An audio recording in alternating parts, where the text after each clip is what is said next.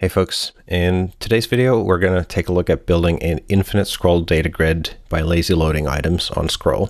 So what I have here right now is a React view that has a Vaadin data grid that's bound to an array of people, and I'm getting that array of people by calling my backend to find all the people, then setting that state.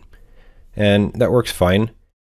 The problem is that if we have tons of people, that's not very efficient. So let's take a look at how we can lazy load those people just as they're needed.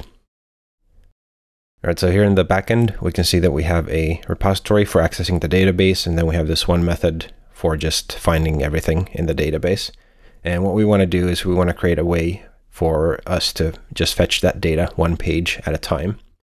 So first of all, let's create a record where we can return the page response. So we're going to create a public record page response, and this will take in two things. So we'll have a list of person objects, we can call this items, and then we'll have a long, which will be the total count of items that we have in the database. And here under the find all method, we're going to create a new method. So we'll do a public page response, and we're going to call this get people. And this will take in two things. So the page and the page size. And what we're going to do is we're going to use this repository and using a page request on it to only fetch one page. All right, so in here, we're going to just, first of all, query the repository. So I'm going to do a capture the response here by calling the repository, doing a find all, and I'm going to do a find all by passing in a page request that includes our page and our page size, like this.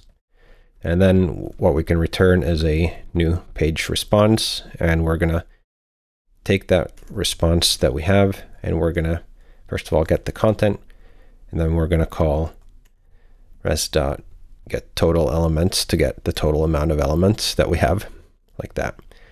We're going to build this so that we're able to call the method from the client. And what we can do then is remove all of the code we have right now for just fetching the full array and replace that with a dataProvider. So dataProvider is something that's specific to the Vaadin grid that uses to fetch data as you're scrolling along. So we're going to create a async function called dataProvider. And the dataProvider gets two parameters. First will be a grid dataProvider parameters that is typed with a person. The other one will be a callback, which will be of type grid dataProvider callback, again, of type person. And what we want to do here is we want to call that new endpoint method, and then once that's finished, we're going to return that in the callback.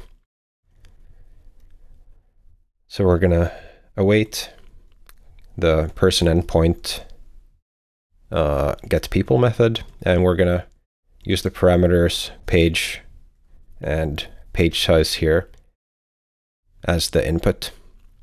And once we have that, we're going to call the callback, and this will take in a person array and then that total size. So we're going to take the response items and the response total count and return those. And then finally, we're going to go into the grid tag here, and we're going to set the data provider is equal to our new dataProvider that we just created, like this. And if we save, the grid should still work, but if we open up the dev tools here, we're going to see one kind of big difference in how it works. So if I start scrolling down, we're going to see that this getPeople method gets called as we're scrolling down. So we're not fetching the entire data set in one go. We're only fetching the data that we need. So there you have it. If you have any questions, ask them in the comments below. Thanks for watching, and I'll see you in the next one.